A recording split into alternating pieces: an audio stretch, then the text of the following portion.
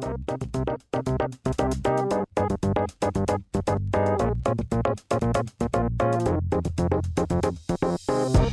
back to Flash Film Reviews. I am Nick, and this is Riley. I'm Riley. He's Riley. That's me. We watched Evil Dead 2013 remake. Is that what's it called? Is it just called Evil Dead? I forgot. Evil Dead, not even The Evil Dead, like the original. Just Evil Dead. Directed by some guy. I don't have it with me. I don't know how to pronounce this. It's like Fede Alvarez. Directed by Fede Alvarez. Fede Alvarez. But yeah, this movie, it is the remake based on obviously the Evil Dead, the classic film series, written and directed and produced by Sam Raimi. But this time, Sam Raimi didn't have really much involvement or anything, right? He just produced it. Team, and then so was Bruce Campbell, which got us excited because he was in for some reason he's in the cast list. For some inexplicable reason. When we looked it up on Google, he was the first person to show up on the cast list on Google. Yeah. We're hopeful that he was involved in the movie, he would be showing, but it was a bit of I'm sure they were involved to some degree, but it's kind of refreshing because we've finally come to a movie that I didn't really like. That's true. There's more to talk about it. This movie was a little bit lame. It was a little bit lame. It's just an inferior remake of the first movie. It doesn't really try anything creative. It doesn't do anything new. It sort of missed the whole core of the previous series, what made it so good. The one thing I'll give them credit for is that this remake does go quite hard on the gore and the blood. Yeah, that is definitely my favorite part about the movie, is just how gross it is. That's quite entertaining sometimes. It is. They do strange way. yeah. Don't analyze us. But psyches. It's like the first movie, but without the tongue-in-cheek attitude. It tries to play it straight, but it just comes off as a generic horror movie. Like, it has all the tropes that you can see coming from a million miles away. We could make a checklist of every single cliche that happens in this film, and you can just see it happening just easily. And it kind of kills the enjoyment because it's just not original. It's not creative. I mean, it's already a remake of a better movie, and they've already not got that going for them. And it's just not. It's just contrived. Yeah, they're not really putting themselves in a good position. That's pretty gory, exactly though. what you said. And the best parts, it's got blood. The best parts of the movie are when the tongue-in-cheek attitude of the original movie seeps into the movie. They're like a little comes through the cracks. It comes through the cracks of campiness, and then something campy will happen, and then it will go back to trying to be serious again. Yeah. But this movie has a very extensive cast. It's got like 4 people. Yeah, we've got Kurt Cobain. He's in the movie. It's just this dude with blonde long hair and the classic Kurt Cobain look. Yeah. So of course that's what we called him. We just called him. I don't even know what his character's name is. I think it's like Kurt Cobain. That's it. That's who he is. Yeah. I think his first name's Kurt and his last name's Cobain. And then you've got just fantastic characters like Girlfriend and Nurse and David, who is possibly the stupidest human being alive. Yeah. Honestly, I was just fucking. You've got disappointed. I forgot her name, Mia. Mia, the sister, is simultaneously sort of the main character, but also not really, because she's the main villain for most of the movie. But then she comes back, and then she's the main character again. Yeah, it makes no sense. So it's like Mia's the main character, and then Mia gets possessed, and then David's the main character, but David's the worst, and then Mia comes back. Yeah, I'd say in the section where David's the main character, that Kurt Cobain is a better main character than David is.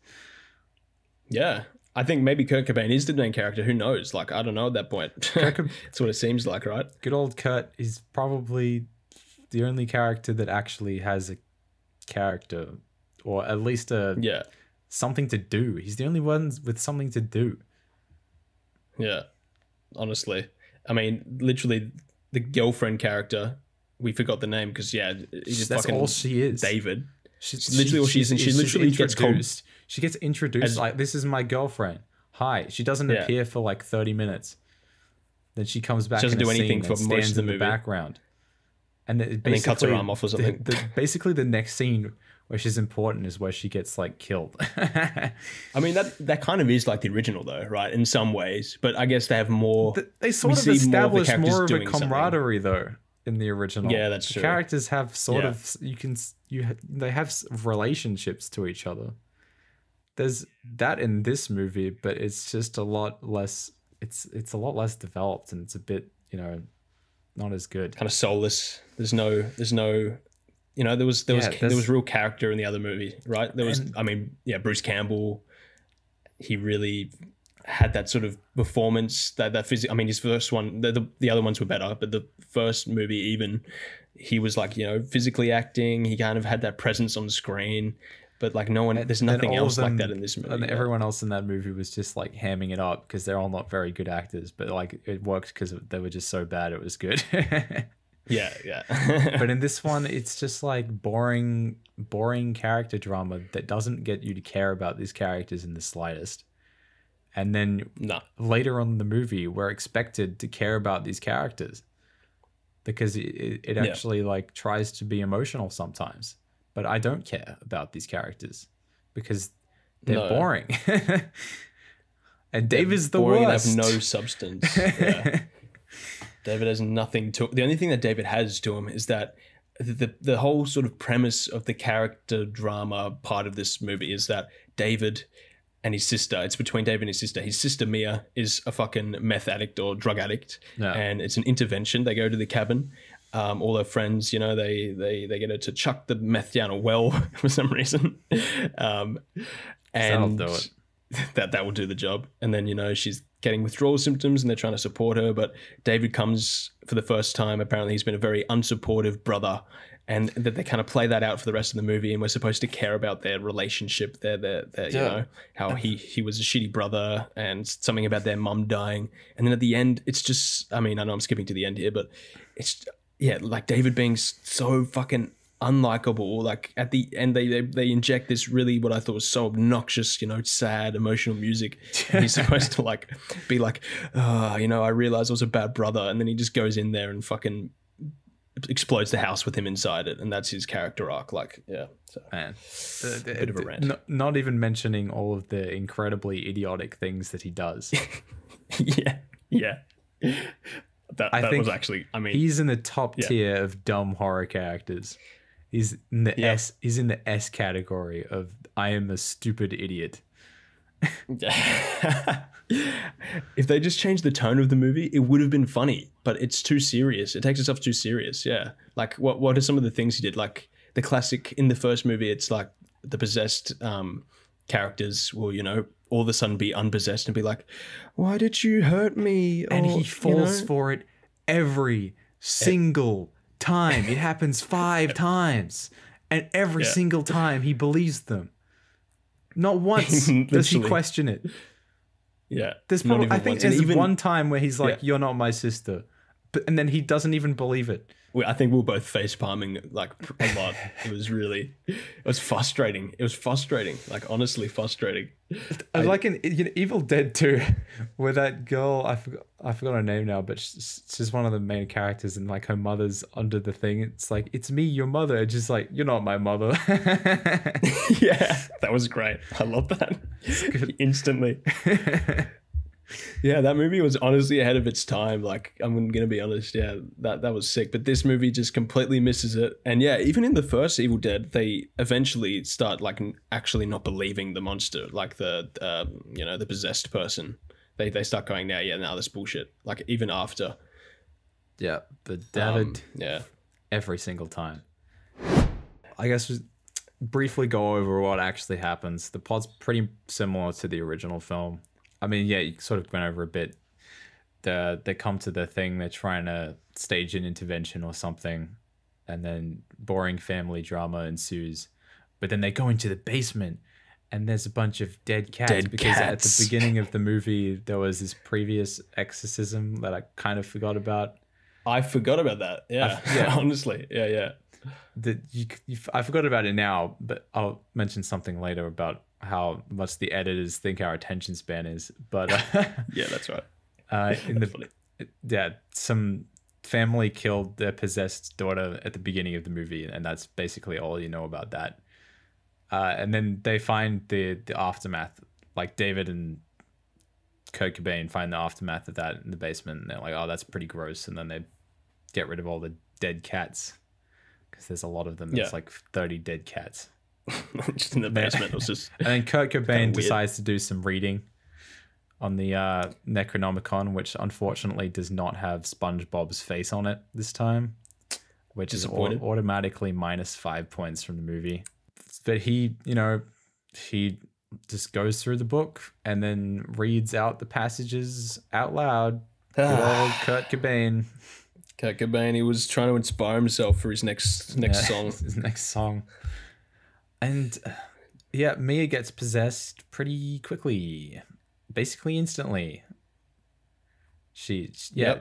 Okay, her possession scene's pretty gross. It was, right.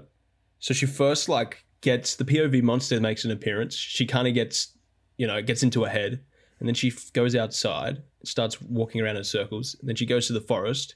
And in the previous movies, that's where the tree rape scene would happen. Yeah, so there's sort of like a redo of that scene. The same. But it's way grosser. It's so much, she falls kind of into gets tangled in all these branches, she gets tangled in these branches, and then this slimy, what is it, like a slimy branch? It's like a branch, like a tendril, and it goes right up the crack. Yeah. Right up that spot. It's pretty gross. And, it's actually really gross. Like, we'll give them that.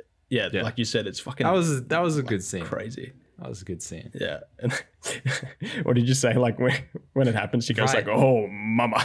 Whoa, mama. Oh, mama. That should have been her reaction. That would have been my reaction. I don't know why I thought it's like a catchphrase of like this character called Johnny Bravo. I can imagine Bruce Campbell saying that if it happened to him. As Ash. Oh, mama. Ash would totally say that. But they bring her back to the house. They just think she's going through some withdrawal. Obviously not. And then you get like 50 scenes where you can see the jump scares coming from a billion miles away. Like, the classic looking in the mirror, open the mirror, close the mirror, jump scare. Yeah. Reading it literally even before anything happens. That's how obvious they make it. Yeah. And then David goes into a room. Mia's sitting on the bed.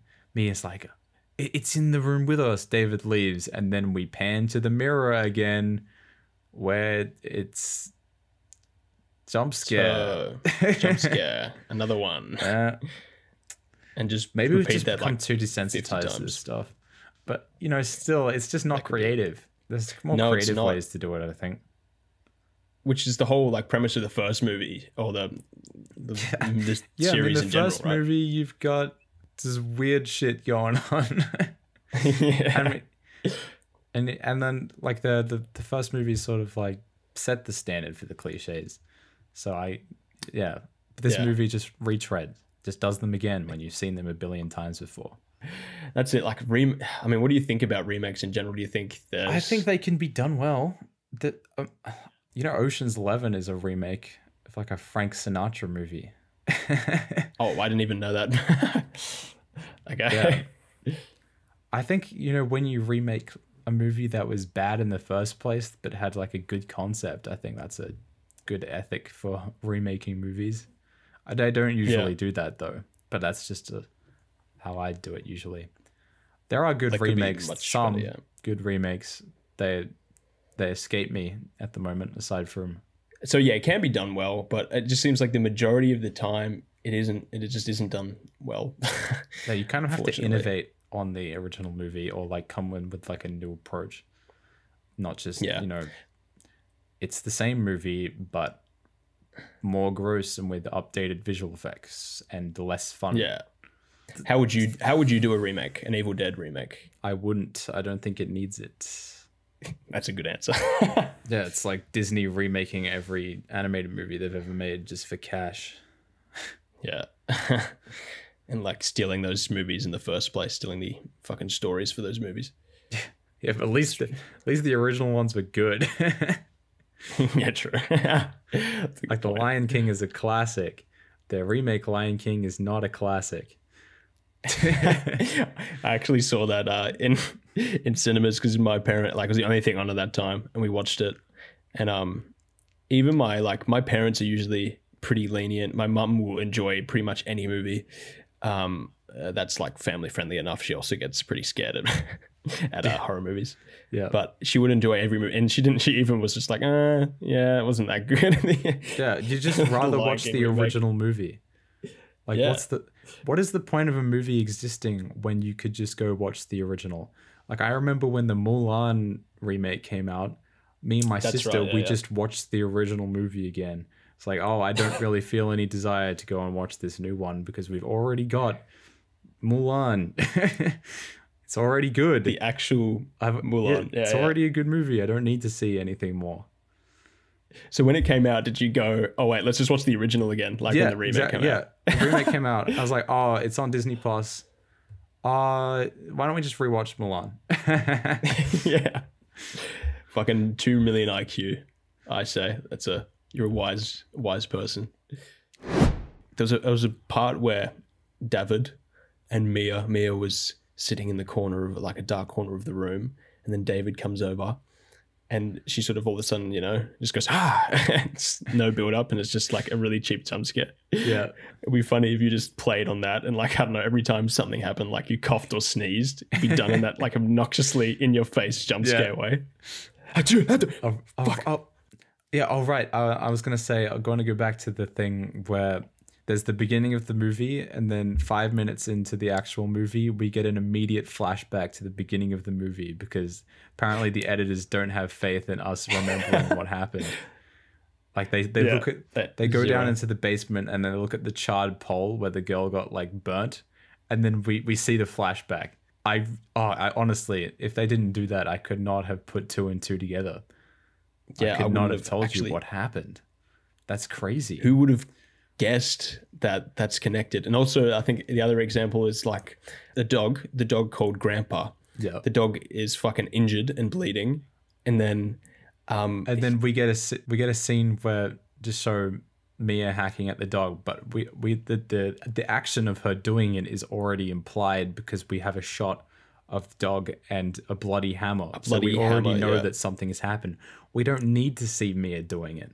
We already know what's happened. Like they think we're stupid. Like, it's the audience. Yeah, they really do think the audience are fucking dumbies. It's just like handing everything onto a silver platter. They ever hear show not tell? I mean, they do show, but they show too much. It's like film theory 101. Not that you should like base all your films off film theory, but like you shouldn't do that. There's some things that just really, it's completely unnecessary. It's kind of disrespectful. Like, who do you think we are? Yeah, they think we're imbeciles. You think we're dumb. Oh, what? Who did it? Who did it? Not like there's only one possessed person at this current point in time who could have done it. Yeah. Bloody hammer. I wonder what she did it with. The bloody hammer on the floor next to the dead dog. I have no idea. It's like they show the bloody hammer in the yeah, Cluedo, the bloody hammer inside the shed with the thing. They got to go into the room, pull out the envelope. So it was Mia with the bloody hammer inside the shed. Inside the shed. Fuck. Turns out the flashback, it was actually Plum, David. Or the Colonel Mustard. Colonel Mustard did it with the trophy in the dining room. Brutal. I didn't know you played Cluedo as well. How popular is that? I think it's pretty popular. Fairly popular. It's a popular board game. It's a solid board game. They should make the Evil Dead version of that game. That would be fucking sick. Why is there no Cluedo movie adaptation? Yeah. Cluedo movie adaptation. It's like meta where like the characters are getting picked up by hands placed into the different scenes. That's essentially what Scream is. I think Scream is kind of just Cluedo the movie. I mean, I will give credit for, I mean, we already did give credit, but there is a couple blood scenes which are pretty good. Like, I think Mia, at some point, she starts spewing out blood onto onto the nurse. We started popping off because we wanted to see those gross blood spills. That's what we're there for. Yeah, and I will say that the effects in this movie are quite impressive. There is some pretty gnarly stuff.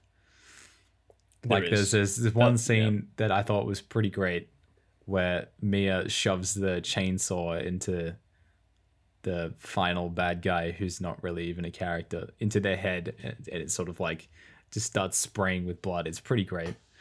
Yeah, the blood. Yeah. Like when Ash chopped off his hand. Yeah. But the blood coming out. The chainsaw just goes right into the head and just starts exploding with blood. It's great.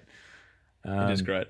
I mean, I liked the one that I got really grossed out by, so they did a good job, was, I think, I can't even explain the context, but they're like in the basement and Kurt is, David's in David, another stupid thing related to this. David goes into the fucking basement where his possessed sister is, without any weapon or anything. There's a montage. There's a montage where he's grabbing weapons and then immediately he goes into the basement without any weapons. Yeah. With a flashlight. That's it. Fucking idiot. And he's down there, and then of course he gets attacked. And then I think it's Mia wrestles with either him or the Kurt Cobain character comes down and like saves David. Yeah. But like she starts licking a box cutter razor blade thing, and then her tongue splits in half. And I thought that was pretty gross. She does that earlier. I think. Oh, is it earlier? With the, okay, maybe it's not in that. The girlfriend character. Oh, it's with the girlfriend character in the basement. That was pretty good. That was a good scene. That was gross. Where she cuts the tongue in half and then gives her a smooch. A bit of a smooch on her body. Yeah, that's the bit where David comes down and he's like, "Come here, pretty boy, I'll suck your dick." Yeah, so that's best scene in the movie. That's the best scene. Yeah, that was so unhinged. It was great. Yeah, the actress for Mia playing the bad guy, she has a good time. She spends a lot of it just underneath the trapdoor, just making weird faces, and they're pretty good. Yeah, they are pretty good. Staring at them like. Yeah. She's definitely the best performance by far. She kind of gets to do something. She gets to play the good guy and the bad guy. Yeah, that's unfair. I mean, Ash got that right. Ash got everything. Yeah. Ash got to play everything. He got to play.